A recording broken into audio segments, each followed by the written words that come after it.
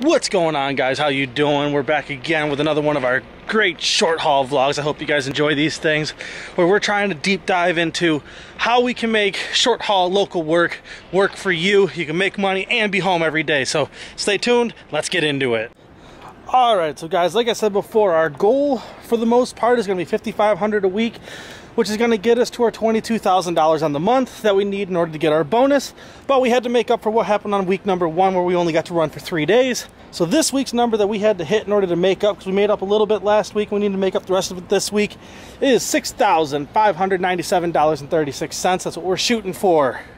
So did we make it? What did we end up doing this week? I don't know. Let's get into the numbers, let's get into the loads, and let's add it all up. All right, so this week we were able to get back onto this GM work, which is what I love. It's what I'm hauling right here. One of the yards I really like running out of, because our back haul so far has been from North Carolina back to the house, and this plant here, I can load here today, get home tonight, leave out in the morning, get delivered, get reloaded in North Carolina, get back, get that stuff delivered, and get home that night. So it's been still the whole idea of keeping me home every night. So this week we did 4 loads total. Again, coming out of GM, they were pretty good loads. This yard pays pretty well, in my opinion, as long as you got back hauls. First load we hauled this week was a load of Nissans heading down to East Tennessee. That load paid $1888.45. That was a pretty good load. That's actually really good numbers for that run. There's been some good numbers out of there, but that again has been the same thing it's been lately, which is going to be a 6-stop load. So if you like doing a lot of drops, it's not bad, but again, we're into those heavy numbers of drops. Load number 2 after that was a load of 10 cars coming back up to East Tennessee, and that was for $1,196.56. That was I think that was a 1-drop load. That might have been 2 drops. I might have had a Johnson City Kingsport load on that one. I don't remember 100%. I'm pretty sure that one was a 2-drop load. Then our next load after that was a load from up here out to North Carolina. That was a 7-dropper. I went all the way down through Charlotte, all the way up to Raleigh and back. That was a pretty, I guess we'll call it a fun load. We circled all of North Carolina pretty much. But that one paid $2,259.70. Then our last load coming back home that we did was a load. It was a 3-dropper. That was a Johnson City, an Enterprise at the airport, and a drop out in Kingsport. That was for $1,121.32 for a grand total of for a grand total of $6,466.03. So a little shy of the number that we were shooting for, but it's still a pretty good week. For doing 4 loads, it's not bad. And the whole awesome part is now that we've kind of concentrated on getting consistent with this work, and we cut our deadhead miles down a little bit. We made, I think, about $300 more this week than we did last week. So it was a little bit helpful, or that helped out a little bit, but it wasn't a whole ton. So I guess what I'm going to try to do next week is I'm going to end up trying to do a 6th day. Run 1 extra day next week and get that number up to around $8,000. I think if I had one more load out to like North Carolina, or maybe preloaded next week out to North Carolina, so that way the week after that I'm delivering a $2,500 load on Monday, and then bringing another $1,100-1,200 load back on Tuesday. We're gonna be way ahead on the week, so it's kind of my thought process. Well, we'll try it. We'll see what happens.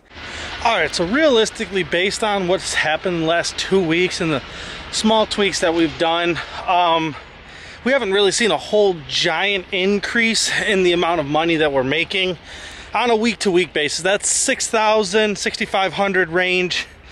Because of all the extra stops that we have going on right now, I think is going to be kind of I think it's realistically going to be about the top end that we have until we start getting better better loads with it's just 1 or 2 drops most loads. That's really killing us. Or the other thing that we could really do is, obviously I could not go home. I could drive the extra 2 hours left on my logs at the end of the day when I get back towards my house. I could do that instead of going home, but that kind of defeats the whole purpose of running local, running the short haul stuff, getting home every night, seeing your family. That kind of defeats that whole end of the game that I guess we're trying to do here by running local. I don't want to change that. I guess the other thing we could do is we could run on Saturdays, run a 6th a day, which is something that's reasonable. Not something that I like doing per se. That's not a scratch, that was wax. That's not something that I like doing per se, but then again, I preach all the time getting home every night. I preach being able to get home on the weekends and only running a 5-day work week and getting to see family, spend time with your family. Don't work your entire life away, but it's hot in here, so I'm going to turn this down a little bit. Don't work your entire life away. Run so you get to see your family, get to spend time with your family, have a home life. But running on a Saturday when you're getting home every night, I would say, is a lot less of a drastic, I guess what you would say, like, it's not as bad as it is if you're gone all week long to begin with, because you are getting home. I'm getting between 2 and 4 hours a night with my family, and then we go to bed, I get up and I run, I come home, I get 2 to 4 hours, go to bed, same thing, all week long right now. So I guess running a Saturday, whether you're delivering or you're just preloading so you can deliver the next week, it's not as big of a deal, like I said, as if you were just gone all week long to begin with. So I think we're going to try next week, either preloading for the week after or just full on running on Saturday. I think I'm going to preload and try that, see how that works. And then if that, obviously you'll probably make more, but if you don't make a whole ton more, then I think what I'm going to try to do is run a full Saturday after that. Like I said, there's little things that we can do to make the short haul better, but it's just trying things. It's just little changes here and there to make it all work and get a rhythm going. Right now I think I have a pretty good rhythm because I've done, I think, what was it, a 62 and now a 60, almost 6,500 week back to back. So that aspect is obviously we're doing something right. But again, there's still some small tweaks and changes we can keep doing. We'll just keep trying these little things. And if you guys have any ideas, also shoot them to me. Give me an idea of what you have, and I'll try it.